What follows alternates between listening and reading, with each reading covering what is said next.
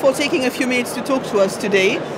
We just out of our seminar about the role of data in the digital revolution and how marketers can kind of harness that power.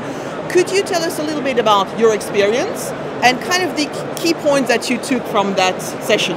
Sure, yeah. Thanks, Katrin. It was a pretty good seminar, I think, here on DMEXCO, first day, first session that's coming up, or that has come up. And so quickly about myself, I'm Hagen Wenzek. I'm advisor for Datorama. Ever since they started out with a little booth down at the startup hall here of DMEXCO, and so now seeing first this brilliant booth here and having attended the seminar, it shows the progress not of the company only, but also of the importance of how data is now becoming the core of a marketeer's decision how to make their whole world, their company, more effective, especially. So we heard a lot in the seminar about effectiveness, how to learn about your customer or your consumer. You might know your customer for the colleague from Pernod, who knows the bar and who knows the restaurant, but who doesn't know the consumer. Yes, and one of the really interesting themes that we had there was how across industries and how across different marketing department structures, marketers are finding ways to harness the power of their data, understand their end customer better, understand their marketing performance, and optimize at the same time their marketing and the impact of their marketing on their business, right? And I think this is something that is very close to your experience, as a former CIO and all of your experience around working agency side, working in marketing, but also working in data. This is something that you really understand very well. Yeah, absolutely, and it resonates even looking back at the beginning of my career.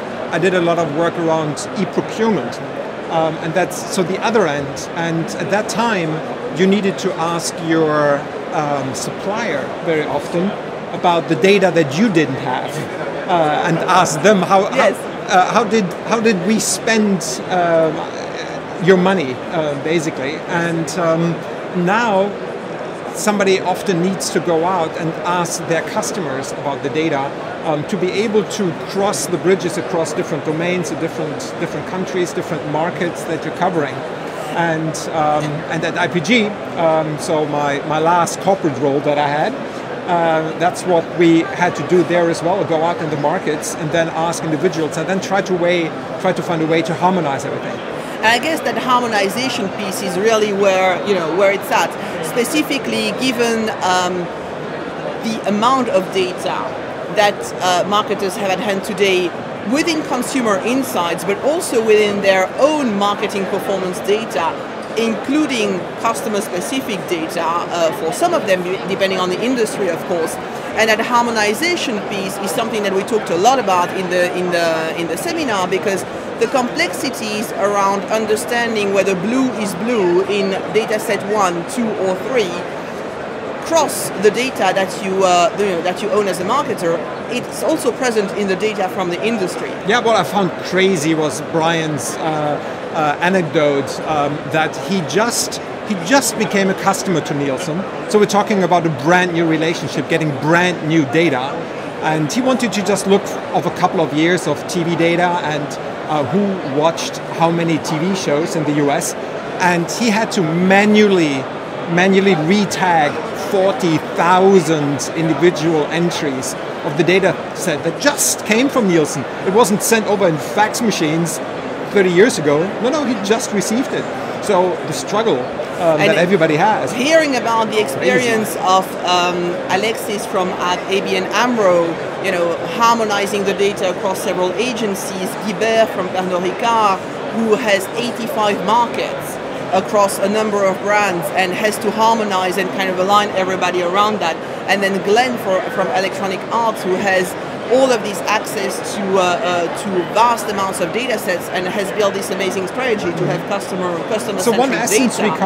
we came out of with the seminar was that there are typically two different approaches, and then probably a little gray zone in the middle, that you either first define your KPIs and then you figure out how can you match your data to your KPIs and collect all the right data so that the KPIs can be measured, or you trust your data already because it might be nice and clean, and you dig into it and you do some machine learning or some other algorithms that help you disaggregate and figure out what are the KPIs that really drive the company's performance.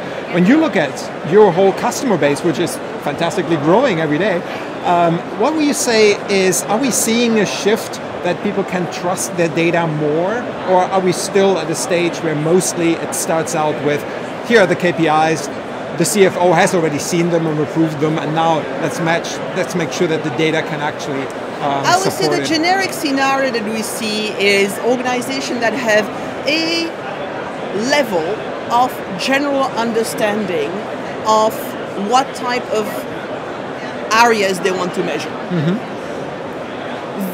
I would say relatively rarely do we see it go down to specific KPIs before the first contact with the data is made, I would say.